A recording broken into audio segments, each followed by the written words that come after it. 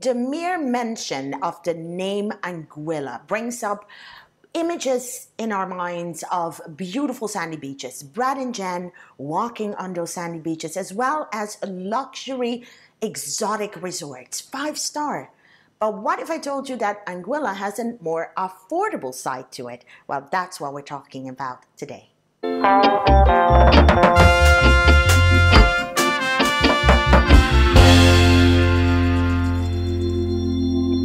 Absolutely, Anguilla is all about luxury, beautiful beaches, gorgeous people, and a certain tranquility wrapped in blue.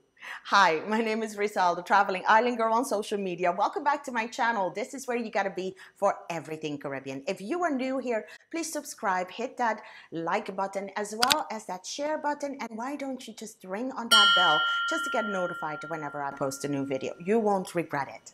Anyways, in this video, like promised, we're talking about a more affordable side to Anguilla, and I recently traveled there just to explore and do some research on your behalf. Yes, you're welcome. And one of those accommodations that I stayed at, one of 4, was this beautiful, very quaint, very charming, comfortable, and perfectly located next to gorgeous beaches as well as great restaurants in the west end of the island. This is Hummingbird.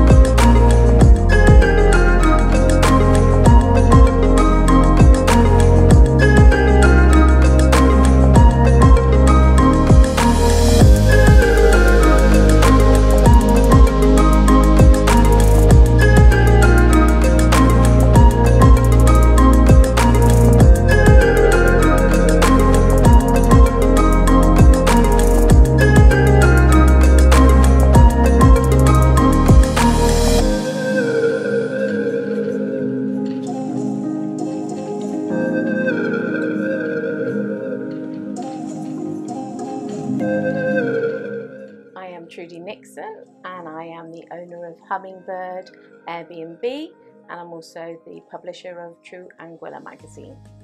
So I opened Hummingbird about 2 years ago, just over 2 years ago, and it was really, I just spotted an opportunity with a spare room in my house, which I was able to turn into its own sort of private space, and I was doing it for about 6-7 months before the pandemic came along, and it was immediately very successful and busy. I think it's hit a niche in the market. It's very affordable, but it's also in a very sought after destination. So I'm right in the heart of the West End, and you can walk to a number of beaches and to a lot of the main luxury properties.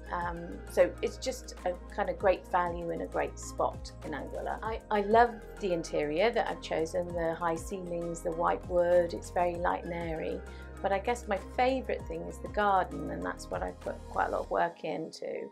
And I'm really proud of the new indoor-outdoor kitchen lounge. It's kind of a very cool place to sit, and you've got total privacy, and it's very relaxing. What makes Anguilla so special is the incredible beaches, which everyone has, and then the really friendly people, which everyone also says they have. But it's true here. Every beach is kind of your own, really. There's nowhere's crowded, and there's nothing kind of cookie cutter about Anguilla. Everything is unique and very, very much of the place. I think the things that two things that make Hummingbird very unique are the gardens all around, and then the ability to spend time with my 4 pets. I have 4 rescue animals, 2 cats, Mr. Mew and Funny Face, and 2 dogs called Foxy and Godiva. And if you come to Hummingbird and you would like to spend time with them, you can.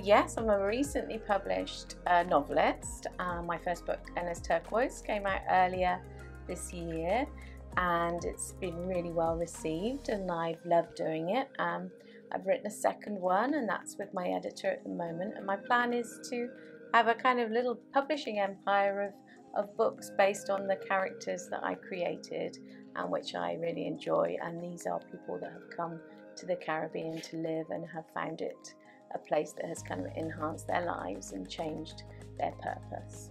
I leave a copy in Hummingbird for the guests to read, and I ask them to sign it as well, and then if they would like their own copy, then they can buy one from me, and of course I'll give them a personal message.